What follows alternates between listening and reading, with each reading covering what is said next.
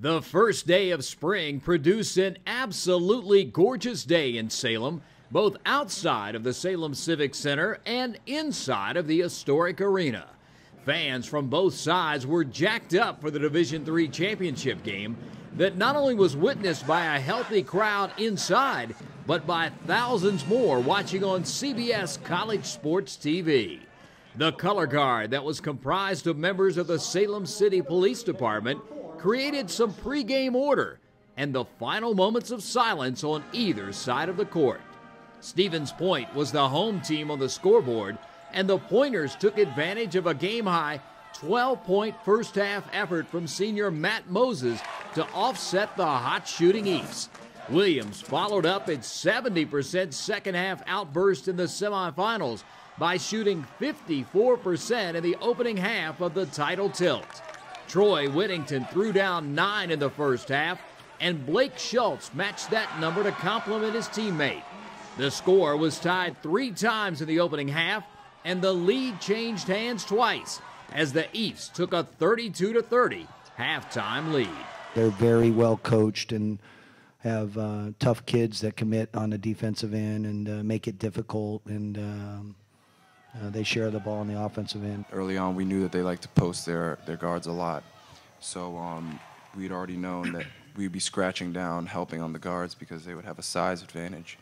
I told our guys to start the second half that this team needed to be checked under 70 for us to have a chance to win. If it got to 80, it would be much, much difficult, much harder for us to be able to win this championship. And I believe our guys really bought in to that. We've been a defensive team all year.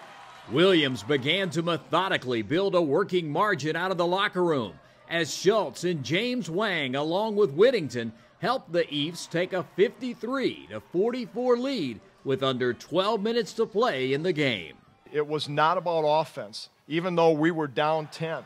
Fellas, when you're down 10 like that, it's easy for a team to panic, and we stayed the course. We kept our poise.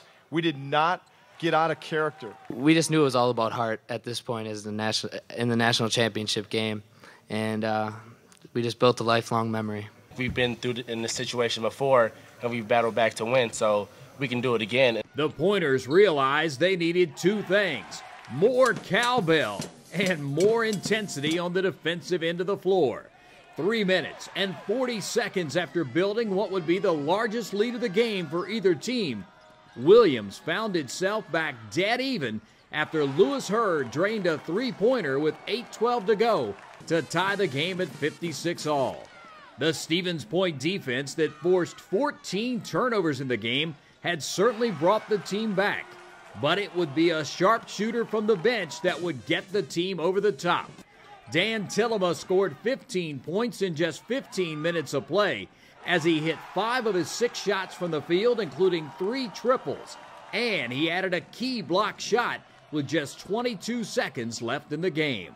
Usually when I come in, the coaches look for me to spark the team off the bench. Usually as a player, you don't really think about it too much. You just go out there and play. I hit that first one, and that you make the first one. It gives you the confidence to keep shooting.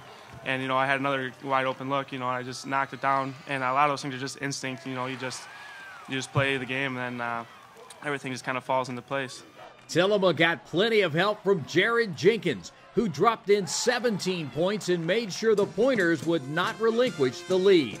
Williams cut into the advantage on several occasions in the closing minutes, but Jenkins answered with a couple of key 3-pointers and a steal and driving lay-in that couldn't have come at a better time for the Wisconsin faithful. It was a big momentum play. I think it made the lead go from 3 to 6 after that. So it was a big momentum play just to give us a little breathing space and just to give us that momentum. And momentum is a big thing in these types of games. I thought the difference was the assist to turnover ratio. I think the stats are fairly even throughout. They had a 2-to-1 assist to turnover ratio, and we had a 1-to-2.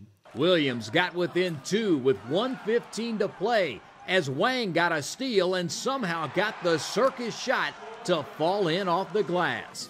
But Moses, the most outstanding player for the Final Four, would appropriately score the last bucket of the tournament to ice the 78-73 national championship victory for Wisconsin Stevens Point.